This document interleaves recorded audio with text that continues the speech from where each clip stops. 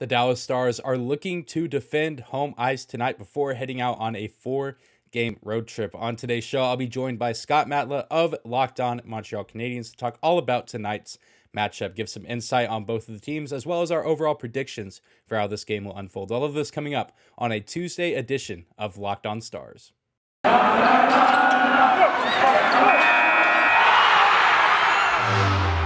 You're Locked On Stars, your daily podcast on the Dallas Stars. Part of the Locked On Podcast Network, your team every day.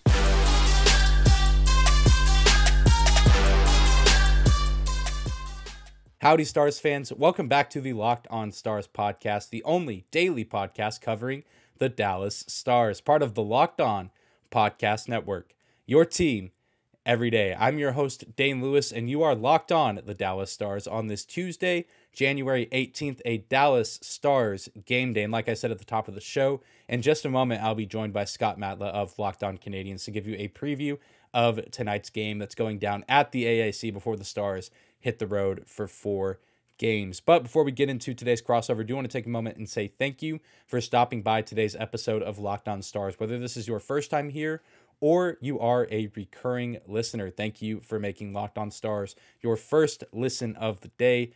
Be sure to subscribe to and follow the Locked On Stars podcast wherever you listen to your podcast at, whether that's on YouTube or your favorite podcasting platform. Remember, no matter how you listen or where you listen, the show is always 100% free, and you can rate and review if you like what you hear. But that's going to do it for this introduction that we have. Now let's bring in Scott Matla of Locked On Montreal Canadiens to preview tonight's matchup.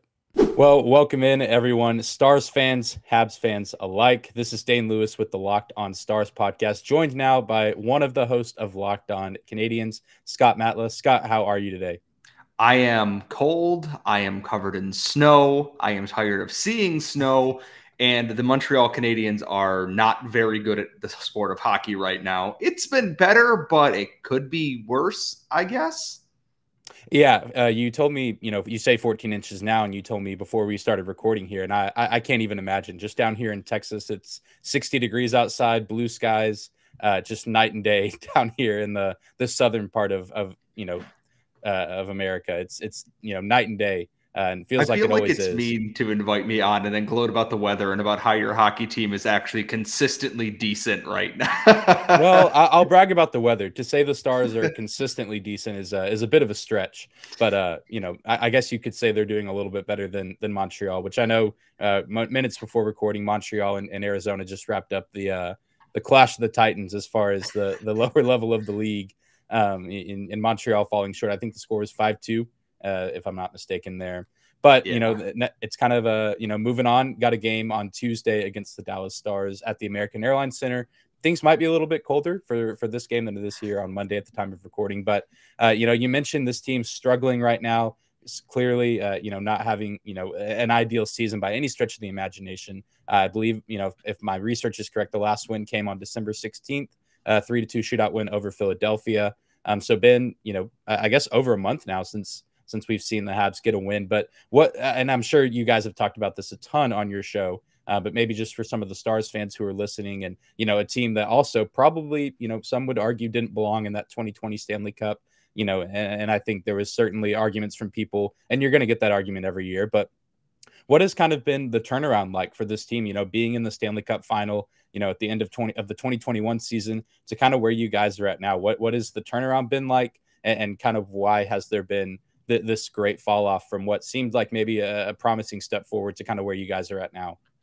I think the biggest thing with this entirely is that the Canadiens lost so much of their core. A lot of their team is back, which is great, but Carey Price has not played this year, is still out indefinitely after he's got to restart his whole rehab for his knee injury and knee surgery that he had. Shea Weber was somehow playing on one leg. His career is likely over. Philip Deneau, their top-line elite defensive center, went to L.A., and all the replacements that came in were not good enough to take all of that. They fit in the system in a vacuum, but now they're being asked to play above their pay grade, and it's not working out the way that the team had hoped. David Savard's having to play minutes he shouldn't have to. Mike Hoffman hasn't been a factor. And then the team just nothing clicks. Everything that can possibly go wrong for this team continues to go wrong every single week. You have Toffoli is out long-term. Anderson's out long-term. Paul Byron's out. Shea Weber's out. Joel Edmondson hasn't played a game this year. They were hammered by COVID. They barely were able to play a game last week against Florida. They had the bare minimum of players for that. Across the board, it's just been Murphy's Law of just terrible, terrible hockey stuff right now. And every now and then you see flashes, like they put together a couple of good efforts, even if they don't win. And then all of a sudden it's all just off the rails. Like tonight, they didn't play well at all against Arizona. And we know that, Arizona's bad. Montreal shouldn't be this bad. They spent to the cap expecting to contend again, and they're not. So across the board, it's just been coaching doesn't work. The new additions don't work. The players, nothing's clicking, and it's frustration for the Habs fans right now. And they're waiting on a new general manager so we can get some kind of direction now. And we thought there was an announcement tonight, and it turns out there is not. So we wait another day for hopefully some good news. Yeah, certainly. It's just so hard. And I know, a lot of NHL teams have gone through, their fair share of COVID adversity, last season and even stretching into this season. I know the Stars recently kind of got out of their odd COVID stretch. And, you mentioned some of these players that just, haven't quite figured it out yet. And there's a guy that I know I predicted to have a pretty big season for you guys at the start of the year when predicting, Calder finalists and Calder candidates. And Cole Caulfield, a guy that, I think a lot of people, including, the Habs community, had pretty high hopes for coming into this season, but not quite the numbers that we thought we'd see from him this season through 28 games. But what's something that you've liked from him throughout the games that he's played, and what's something that you think he can continue to work on? Because it certainly would be dramatic to say, oh, he has no future, because he's 21 years old and has a ton of time in his career to really get things going and find some chemistry with some guys on this team. But what have you seen from Caulfield this season that, that you enjoy, but also some things that you hope he can continue to develop as his time in the NHL continues? What I've seen from Caulfield this year is that currently the coaching staff doesn't know how to utilize him, in that he's constantly playing among the least among all forwards at 5-on-5. He was relegated to second wave power play in a position that doesn't suit his talents. He's a shooter. Why is he playing in the bumper spot? That's not where he should be. He has the skill and the talent. He's put on the right line when he's there with Nick Suzuki, or he's there with Ryan Poehling and an Arturi Lehkonen, or someone that can help cover some of his defensive deficiencies. His play picks up, and then the team just doesn't keep him there. He got buried against Arizona again, and it's frustrating because he's shooting at like an unsustainably low pace. And it's that Murphy's Law thing. It's the worst possible thing that could happen to him. He wasn't going to score like he did in the playoffs, at least not right away, but he's just struggling. And the coaching staff doesn't know what to do with him. And I'm looking at the way this team, with people coming back, I think he's going to get sent down to the AHL in short order here, because his confidence right now is shot. Like, I don't think that he believes the coaching staff believes in him right now. And that's unfortunate, because he's a huge part of this team's future. And right now, I don't know what to make of what they're going to do with him. He's outside of Mike Hoffman, there is no one who can shoot the puck like Cole Caulfield can on this team. And they don't want to seem to give him the same opportunities there. And I don't know if it's a prospect thing or what, but it's one of those things where I kind of bang my head against the wall. I know, and fans know how good he is, and that this is not who he is overall. He's only 21. He's going to get better, but there's no kind of guidance there for him right now. He's kind of left adrift with no real messaging on what, hey, focus on doing this or doing this. It just seems like he's kind of drifting out there. And that's unfortunate, especially with the way the season has gone, because even if they were bad, we expected him to be a bright spot this year. Yeah, certainly. I think that was kind of what I was thinking too, is even if, there was a little bit of a relapse with this team, that, a guy like Caulfield can be a bright spot. Tends to be the case with, these teams that find themselves at the bottom of the standings. It's like, hey, we have this guy that's, the future of the franchise, the future face of the franchise, if you will. But, kind of moving to another young guy on this team that is performing, pretty well compared to, the rest of the roster. The leader in points, Nick Suzuki, 22 years old, 7 goals, 12 assists through 36 games this season. What have you seen from him that he does really well, to where, he now finds himself at the top of the point scoreboard for this team and kind of as, I guess, the leader of this team? What have you liked from him so far this season? My co-host and I say it all the time. He is a very cerebral player. He thinks the game at a level that not a lot of people on the Canadiens do. And it's tough to watch because you see him do all these little things. His passes are in the right spot. He does things to open up lanes, and then his line mates are just not on the same level or something similar. And he's so smart, and he signed this huge extension in the offseason going into the season, which I'm glad they got done because he'd be prime offer sheet fodder. He's such a smart, intelligent player, and that even with this season being as bad as it is, the points are going to come once everything kind of rights itself. His defensive play has picked up a lot. I know people are going to look at him being a minus, but he plays the most minutes out of every forward on the team. He was playing 20-plus minutes a night during COVID and everything.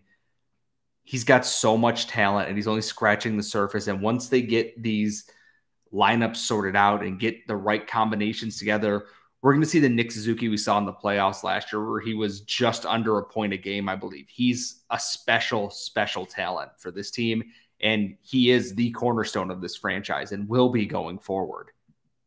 Yeah, certainly seems like a really exciting guy. And like you mentioned, a really good playoff performance from him. And, it was a ton of fun to watch it, down the stretch of last season.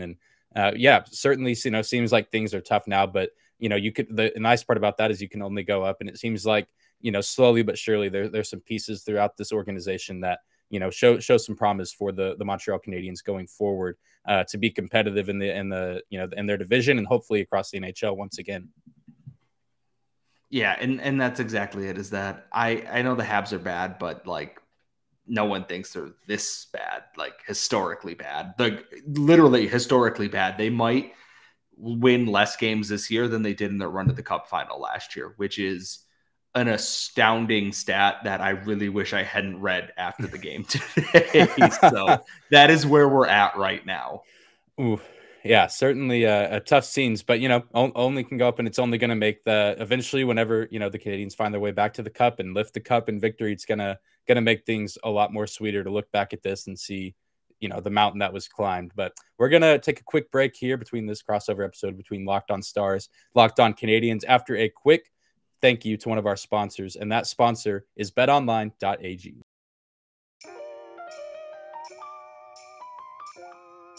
BetOnline would like to wish you a happy new betting year as we continue our march to the playoffs and beyond. BetOnline remains the #1 spot for all the sports wagering action for 2022.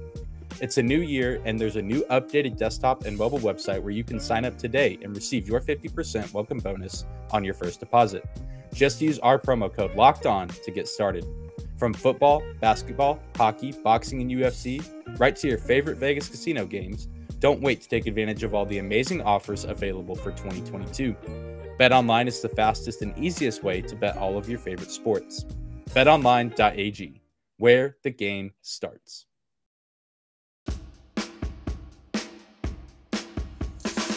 Jumping back into today's crossover episode between Locked On Stars and Locked On Canadiens, Dane Lewis, Scott Matla here talking about tonight's matchup between the Stars and the Habs at the American Airlines Center. And Scott, the floor is now yours. I'm here to answer any Stars-related questions that you have, or things that you think the Canadiens fans at home might want to know about the Stars team that these teams haven't met up in a while with the division realignment last season. It's been a minute since these two teams have run into each other. I suppose my big thing is how is Dallas coping with Ben Bishop? It was expected that hopefully he would be able to be back this year. Obviously, he had to retire due to what I assume is a culmination of injuries. And Hudobin, obviously, over the last couple of years is kind of a really feel-good story, came out of nowhere. And I know Jake Ottinger's been on his way up, but how is the team coping goaltending-wise? Because as someone who's watching his team fall apart without their, franchise goaltender, how is that affecting, the Stars and what they do on a given night, knowing that you have a guy who was never really a bona fide starter and a prospect on his way up? Yeah, the whole Dallas Stars goalie situation has just been an ordeal since training camp. Like you said, there was expected that Ben Bishop was eventually going to make his return. Anton Hudobin was still looking like he could produce at a high level. Jake Ottinger, a promising prospect. And then, of course, the Stars brought in Braden Holtby over the offseason, the guy who's won a Stanley Cup, who's won the Vezina Trophy before, but had a little bit of a rough season with the Canucks last year. But still, the Stars saw something in him that, that showed that he had a little bit left in the tank. And now, like you said, we're at the point where Bishop's gone. Hudobin was sent back down to the AHL, is currently on the NHL roster because Braden Holtby was in the NHL's COVID protocol. And he did start on Saturday against the Tampa Bay Lightning and did okay. He gave up 3 goals in what ended up being a Stars loss. But it's been a very weird situation. But I think the Stars are at a point now where they feel confident if the roster is healthy. And I've had several episodes where I say I think Holtby and Ottinger are the future moving forward, at least for this season. I think Ottinger is the future long term. I think he's proven last season and this season that he belongs, somewhere on an NHL roster playing goalie. And I think the Stars have liked what they've seen from him. And then Holtby has been a nice surprise, kind of given the year that he had last year. He's come in and kind of solidified himself as the number one guy whenever he's healthy. Not that Ottinger can't do that, but Holtby just has a little bit more experience under his belt, has been in some pretty tough situations and been the most intense moments playing in the Stanley Cup final, and has had some really good stretches this season. I don't think that we'll be seeing him play against the Canadiens as he's just coming back from COVID protocol. We might. I'm typically wrong about my my goalie predictions, but Jake Ottinger had a little bit of a rough road trip in Florida on Friday. I think he gave up 4 or 5 goals before he was pulled against the Panthers, which the Panthers are just bullying goalies across the league now. So maybe he'll be, recovered enough to get this start against Montreal. But regardless of who we see, I think this is going to be an important game for either guy. For Ottinger, if he starts to get some mojo back and gets his confidence rebuilt, and Holtby, kind of the same thing because he hasn't played in a little bit over a week, having been out with COVID and looking to get his legs back under him a little bit. So a weird goalie situation in Dallas, but they at their best when they're healthy, it's actually one of the strong cornerstone columns of this team if you kind of look at it from a bird's eye view. I suppose my next question to follow up here then is John Klingberg's been in the news for unfortunately not doing what we know John Klingberg is capable of. What is that whole going on in that situation there? Because as far as I knew from an outside perspective is that it's Klingberg and Heiskanen. This is their team going forward in the future because obviously Sagan, Jamie Benn, Alexander Radulov are a little bit older, comparatively speaking, and now Klingberg seems to be on his way out potentially. What kind of impact would him being traded leave or do to the Stars there? That's a big piece of the lineup out, and it feels like that's a very big step backwards from where the Stars have been in recent years. Yeah, it would absolutely be a pretty devastating blow, I think, to the fan base and to the locker room just of who John Klingberg has been for this organization. He had, I think, 21 points in the Stars Stanley Cup run in the playoffs. It was just a consistent performer then and has always been a consistent performer for the Stars team and been a staple of this team for the past several years. I mean, drafted by the Stars, been here pretty much since day one of his NHL career. And it's just kind of an unfortunate circumstance where he wants an 8-year deal and wants, a little bit over $65 million, but this, and he's about to turn 30. But I think the Stars are just kind of in this weird position where there's some other younger talent on the roster that's going to be expecting that kind of money either this offseason or next. And it's just coming down to, would you rather have these young guys like Jason Robertson and Rope Hintz, or would you rather have Klingberg, who's turning 30 on a little bit of a decline, really, in the past season or two, which some people credit to Rick Bowness taking over as coach in the middle of the 1920 season. And so it's just kind of a weird, unfortunate situation when you talk about the business side of sports. Is the Stars just having, they just paid Miro Heiskanen an 8-year, about $67 million deal. And, he's a young guy, 21 years old, the future defenseman of this franchise. But they also are paying Ryan Suter for like the next 4 years for some reason, even though he's on the better side of 35. And I forgot he was in Dallas. I had completely forgotten that was a move that had happened this offseason. There's some days I wish I could forget that too, but then I see him play and and it's hard to forget sometimes. I'm being a little harsh, but he's not changing this team for the better, but not dragging it down.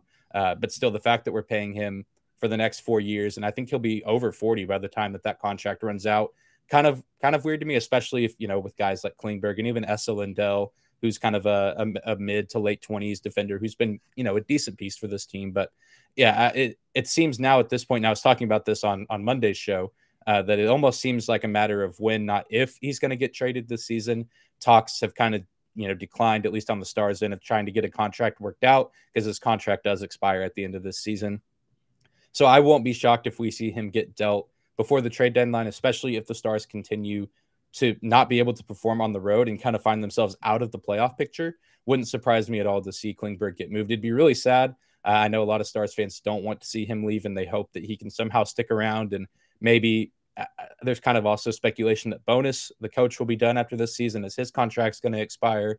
And maybe with the new coach, he's able to kind of find a resurgence. And even if he's not getting his money's worth, still able to play at a high level and contribute to a team that's kind of at the back end of, a deep playoff run kind of window with guys, like you said, Sagan and Ben, Radulov, who I think, will be gone after this season too, with an expiring contract. A lot of these older guys kind of on their last leg, even Joe Pavelski, as good as he's been this season, at 37 years old, you can only imagine that there's only so much left in the tank for a guy like him, who's probably looking to go on one last cup run before he hangs up the skates. I kind of look at the Stars where I'm like, you have a winning record. You're a few points out of the last wild card spot. At what point is it, okay, we're pulling the cord on this? We're not going for this. Do you think that point is approaching, and then John Klingberg becomes the guy at the trade deadline? Then is that point coming, or do you think they're going to try and push this right through until, battle to the bitter end and try and make the playoffs, maybe add at the deadline as opposed to subtract? Yeah, and it's so tricky because this team is just wildly inconsistent. At their best, they look like they can literally hang with any team in the league, and that they could easily be playing for a Stanley Cup. And at their worst, I mean, they just look like a team that is playing hockey for the first time. And so I really think that this next week is going to be very telling for how the rest of the season will go.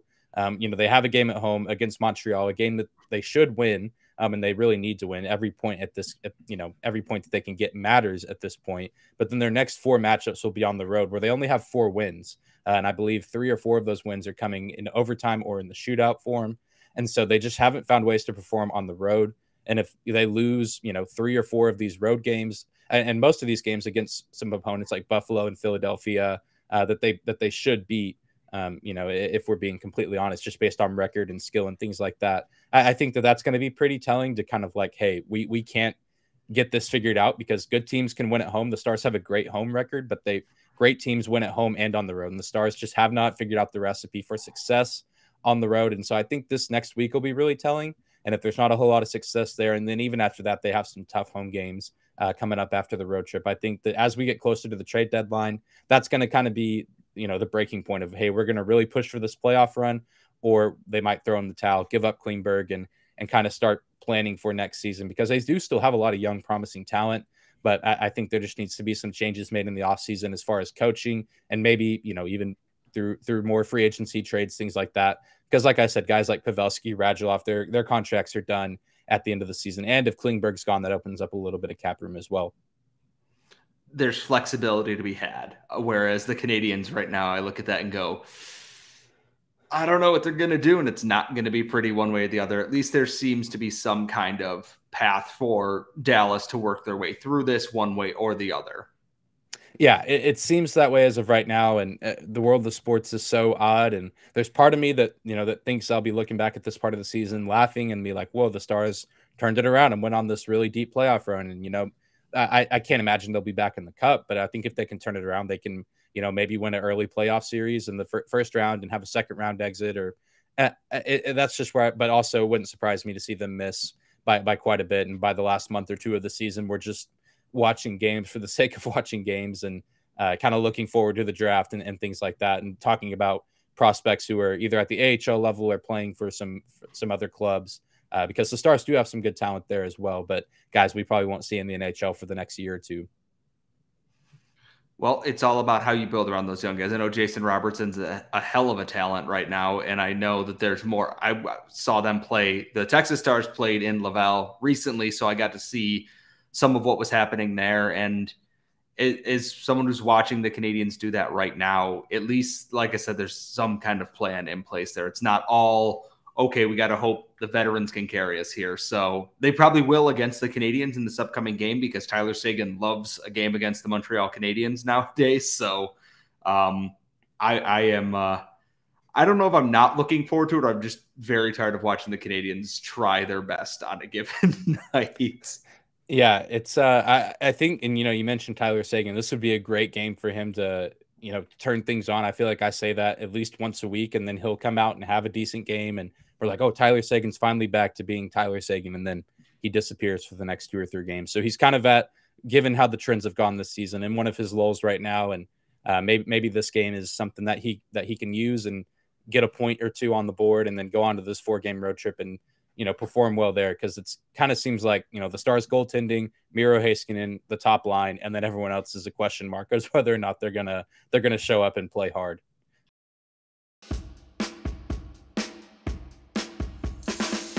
Moving on to the closing segment of today's crossover episode between Locked On Stars and Locked On Canadiens. Dane Lewis, Scott Matla here to talk about the predictions that we have for tonight's matchup between the Stars and the Habs at the American Airlines Center. And Scott, we'll start with you. How do you see this game unfolding tonight between these two teams? Painfully.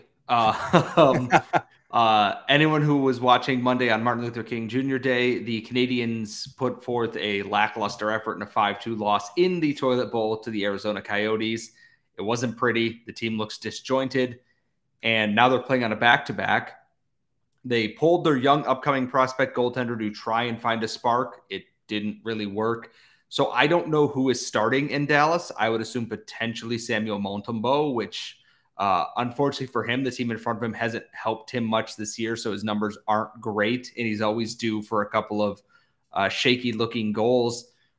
I'm not expecting Montreal to come out with a ton of firepower. Like, they have guys who are capable of it, but across the board, this team struggles, especially on back-to-backs, of getting itself in gear. And when they do, sometimes it's only for a brief period of time. And if they can't secure a pretty strong lead there, all bets are off on what's going to happen. And I'd like to see guys like Cole Caulfield and Nick Suzuki get on the board. I think Jonathan Drouin's been playing really, really good. All things considered, this season, he added a goal. He had an assist against, he had 2 assists, against Arizona, not a goal and assist. But I'd look for him to have a pretty strong game. I think Caulfield's going to have a strong game. And the defense is kind of working itself out a little bit. But I think that this is Dallas's game to lose right now. It's a really good chance for anyone who might be on the schneid or just not playing well to kind of get their chance. Montreal doesn't challenge opposing offenses too strongly. They tend to give up the zone very easily. Their coverage is kind of lackluster, especially on odd man rushes. I think Dallas is going to probably coast to a pretty comfortable victory here. They're probably going to put 4 goals in the net at least. Montreal might get 1 or 2, but I'm not anticipating much more from them in terms of offense. Yeah, I think, just coming from the Stars side of things, certainly a game that, on paper we should win. I really think the Stars will win, but also a game that they need to be mindful of going in. You hear the term trap game thrown around a lot of sports with, these teams that seem better than their opponents, and then they kind of struggle or come out flat and let the opponent either win or maybe get a little too close to winning. And it would be just a really bad look for the Stars going on to this 4-game road trip if they can't secure 2 points here. And certainly I think, need to have a big night all around from the team and get some guys like Ben and Seguin and Radulov, who's been out with COVID too, maybe get him back in a groove. And I don't think the Stars will have Jason Robertson. He was out in their last game with a lower body injury. We don't know what kind of lower body injury because the NHL likes to be very vague with their injury descriptions. So for all we know, he has a torn ACL or he just has a sore knee and he'll be back in a week or so. But regardless, I expect a big night from the Stars playing in front of the home crowd. They have a very, very good home record so far this season. I mean, some of the best teams in the league have come to the American Airlines Center and lost, but also the Ottawa Senators have beaten the Dallas Stars twice this season when you talk about teams kind of near the bottom of the standings. And so anything's possible, but I think 4 or 5 goals for the Stars will hopefully be in order. And if they can somehow, keep Montreal to 1 or 2 goals or even a shutout, the Stars have not posted a shutout yet this season. And regardless of who's in the net, I think that would be a really nice confidence boost for them, but also for the team. And maybe maybe John Klingberg can have a nice game, because even with all these trade talks, his play the past few games has not been very good. And so I can't imagine there's a whole lot of teams like chomping at the bit to come get him as of right now, just based on the past few games that he's played as an overall product from what we've seen. Certainly a guy that I think a lot of teams would be interested in, but maybe he can, turn it around a little bit and have a little bit of a better performance, and the defensemen as a whole can maybe kind of find their footing again, because even guys like Miro Heiskanen have felt a little bit off over the past few games. But excited to see what the Stars can do and look to establish a little bit of momentum. And of course, excited to also see some of the young talent that Montreal has. Always fun to watch really fast skaters on other teams, or guys that can shoot the puck well, because the Stars are kind of too far and in between on some of those areas of the ice. And that's the thing, is like when Montreal's game is working, you see Josh Anderson flying down the ice. You see Cole Caulfield weaving in and out of defenders. You'll see Nick Suzuki doing magical things with the puck, same with Jonathan Drouin. But when the team is off, it is, you notice it readily. Just even clearing the defensive zone becomes a Herculean task. And against a team like Dallas that has, even if they're banged up or they're not fully healthy, they have the guys who can take advantage of that. And that's what worries me, is that once things kind of turn against the Canadiens, they don't have that next gear right now, or they've been lacking that this season. I don't know if it's just demoralized out of them or what, but if you let them play their game with speed and pace, they're gonna make really good players look really bad, but it's hard to find that consistency right now.